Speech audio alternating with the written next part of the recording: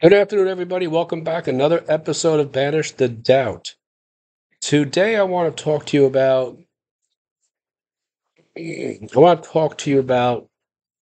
fighting and how we should never ever stop fighting. Now, when I say fighting, I don't mean in the physical sense, where of clenched fists and fighting another person. Okay. What I mean is fighting our mind. And when I say our mind, I'm talking about the mind that has been tricked. Excuse me, that's the washing machine going over the corner of my left eye here.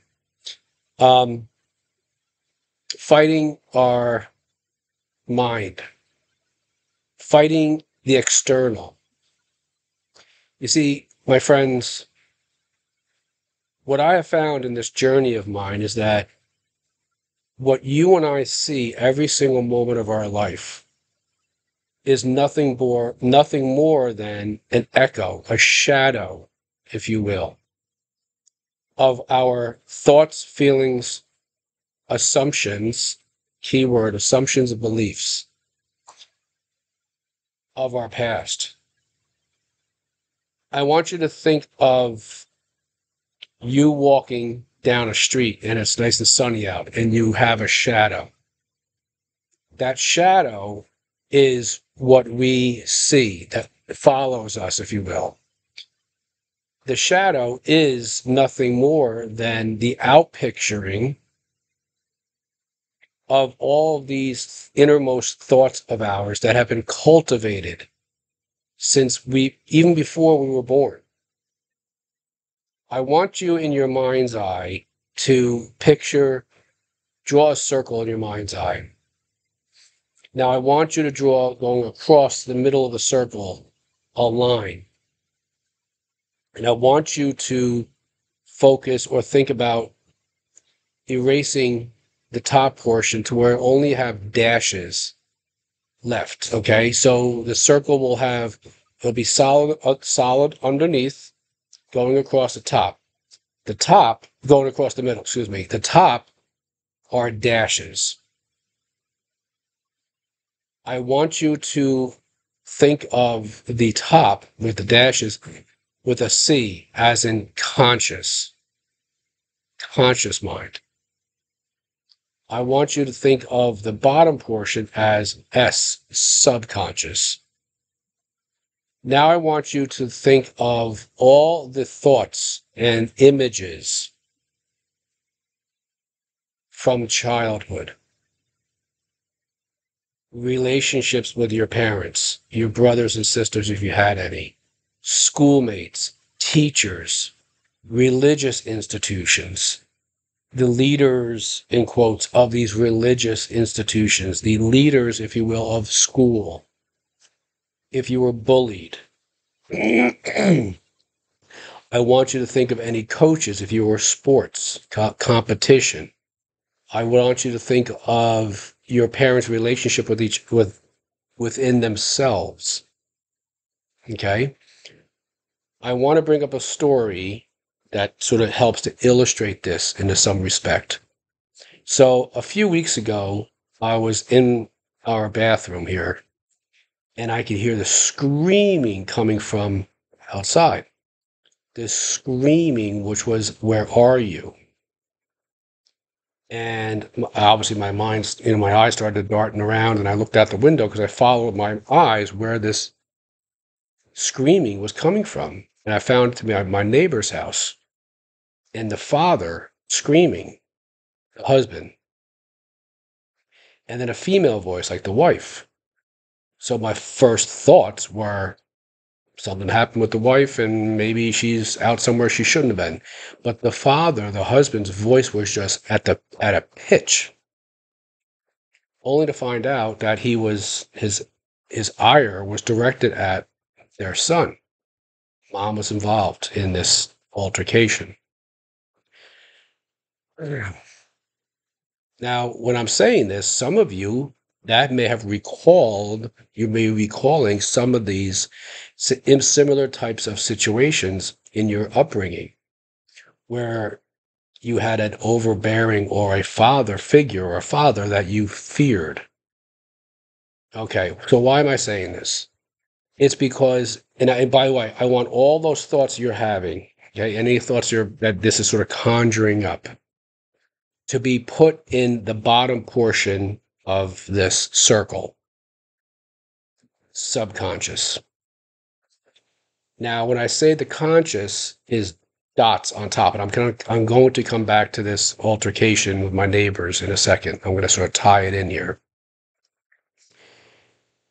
The dots or the dashes, excuse me, represent the conscious mind, not officially or formed yet. Okay? Because from third trimester, our brains turn on, like a light bulb turning on. Okay? So the dashes aren't even there yet. It's just the subconscious. So relationship, mom and dad's relationship with each other, the family relationship, mom, dad, grandma, grandpa, aunts, uncles, what have you. This is what you and I observed from our thinking in the womb. But more importantly, our mother's reaction to this. So tying it into the screaming next door. If this scream, and I'm sure it wasn't isolated to this one night, right? This is the type of relationship that the mom and dad had with each other before they got married. During this third trimester, when mom was carrying the boy whose father's the ire was going at, was directed at. This subconscious programming and its programming was being programmed into this young fetus. Mom's reaction to this environment influencing the fetus. Now, I want you to start to create the dashes. From birth through age 7, this is the subconscious and the dashes. The conscious is starting to form. It is why, my friends, we can recall our childhood around age 3, 4, right? I was about 3 or 4, our stories go, right? I was about 5 or 6, our stories go.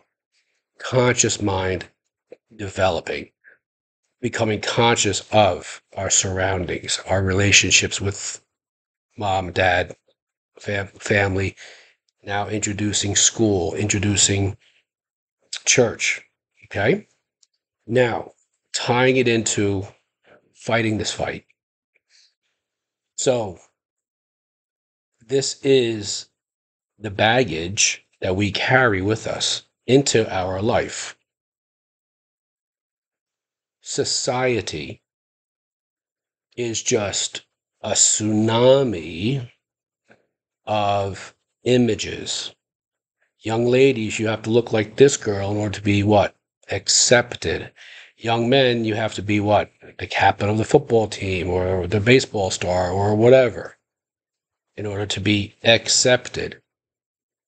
I'm generalizing, but you understand what I'm going with this. So our lives are external. Everything external to us, right, defines us.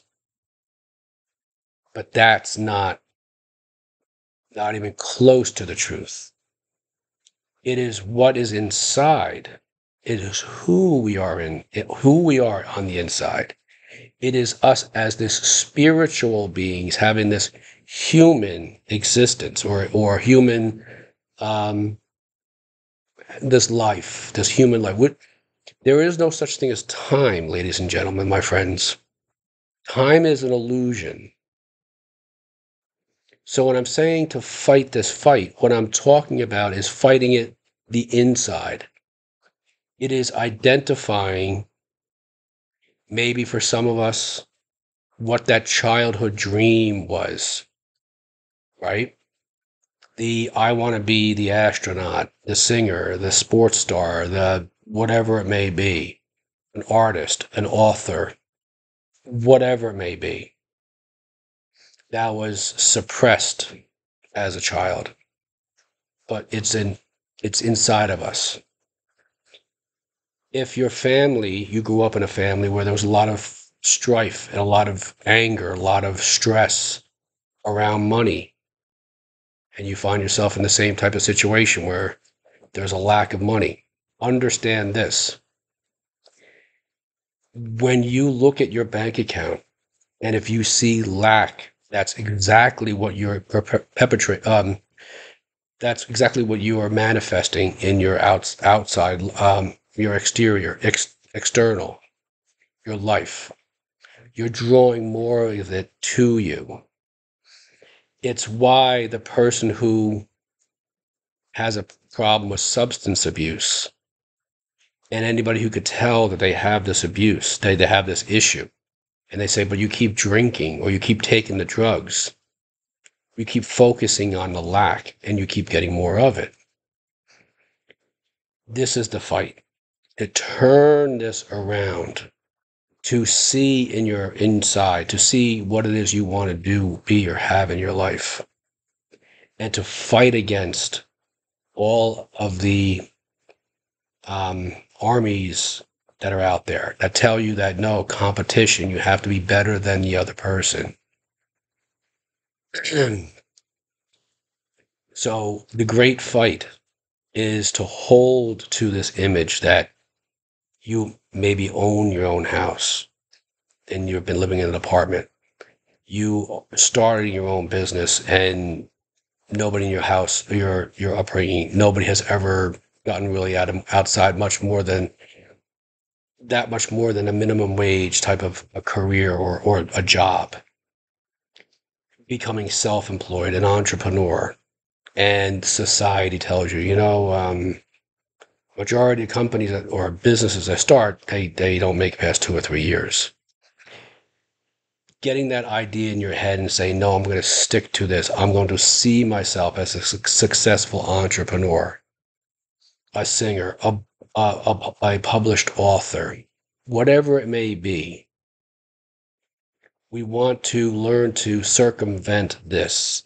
Okay. We want to become conscious of what it is we want. So going back to the circle now, the top part is solid, just as the bottom is. But what we're doing now is we're going to take our conscious thoughts and we're going to start to move these thoughts into that subconscious. I would like you to think of a glass. Okay, like I have this glass here with this ice in it. I would like you to think of this glass, half of this glass here, okay, almost where the ice is here, is our subconscious, and here's the conscious. And I want you to think of this here from where the ice is as being, oh, I don't know, let's call it Coca-Cola. Okay, dark, very, very dark. And I want you to start thinking about putting clear water in it, a little at a time. These are the thoughts. When you wake up in the morning, I want you to start to wake up with this vision of your future. I want you to start to think of yourself as embodying, you are that person. You have that successful business. You're waking up in, and I don't care if it's a studio apartment, you're waking up in your own house. You are seeing in your mind's eye as you're laying in your bed before you get out. You see the master bedroom or whatever it may be. Okay, you're walking down the hallway, down the steps to your kitchen, open concept kitchen. What do the steps look like? What does this bedroom look like? What does the bathroom look like? It's in your bedroom. Okay, start to think of this. Your bank account. I want you to start to think of the amount of money that will be in that bank account after all the bills are paid, the rent, or maybe if you have a house, the mortgage. Okay. I want you to start to think of the relationship that you're in. If you're single, I want you to start to think of the person that's in your life, maybe laying in bed next to you when you wake up. I want you to start to think of the healthier relationship, the vibrant, healthy relationship they're in if you're like my neighbor in a toxic environment in a relationship. I want you to start to look in the mirror and tell that person, this is who I am. You deserve this. You're worthy of this. You see, my friends, because it's in these moments, and if you're listening to this right now, watching me, and it's starting to churn up some emotions inside of you, positive emotions, emotions of, yes, I can. Yes, this is who I am. This is truly who I am. Because that's, if you feel these emotions, it's because it's who you are inside. You're tapping into that person. That's why you feel this, because this is who you have always been there. Okay? So I want you to be gentle with yourself. Okay? Put a couple thoughts in there from time to time. Okay? I would like you to start to live a life where you are no longer focused on or concerned about external, anybody else's approval of who it is you want, what it is you want to do, who you want to become. I want you to start to think that way, because this is what happens. We start thinking this way, and for a lot of us, we think this way now, and then 10 minutes from now, we leave this video and something happens and we go right back again. But it's in those moments when we start to if you start to catch yourself, when you start catching yourself, that's when you're starting to make inroads. I want you to start to become mindful of being detached. When I say detached, I mean detached from anything external. When somebody who has said things to you and triggered you and set you off, I want you to start to become mindful of detaching yourself from those reactions. Understanding that they are just a mirror reflecting back to you what's inside of you. Okay? And detach yourself from that. Don't hurt yourself. Don't blame yourself. Just, okay, that's kind of who I still am. That's still inside of me here. Okay? So I'm detaching from the outcome. Putting this thought out there and detaching from a timestamp. Oh, it'll happen in 5 years, 10 years. No, just it is happening. I see myself as that. Detaching from, and don't tell anybody about what it is you're planning on doing, because these are the people who have the same type of mindset you have right now. So their mindset is, right, if this is where you're coming from, well, that's the people, they have the exact same mindset, right, that you had leading up to this. So clearly their reaction is going to be of that of a person who thinks that way. We don't tell anybody anything, okay? The next thing I want you to do is start to, when you go to sleep, close your eyes, and I want you to start to revise and think about the day and things that you did or said or acted or reacted, and change them. Change them to saying the things that you will now, that this person says, this person with this type of a mindset says. Reacting, responding versus reacting. The person today responds, doesn't react. Okay? I want to give you an example. So earlier today, something happened when I was working, and I caught myself and I said, George, the old you would have acted this way. And the feelings that were coming up, I said, that's the old you still coming up. It's still there. But the fact that I realized this is a huge step in that direction of changing. See, because the universe will test us. The universe, my friends, is not a vending machine. It's not an ATM machine. We don't put our wish in there, push a button, suddenly everything comes out. Okay, so it will test us. But this is how we start. This is the fight I'm talking about. Fighting.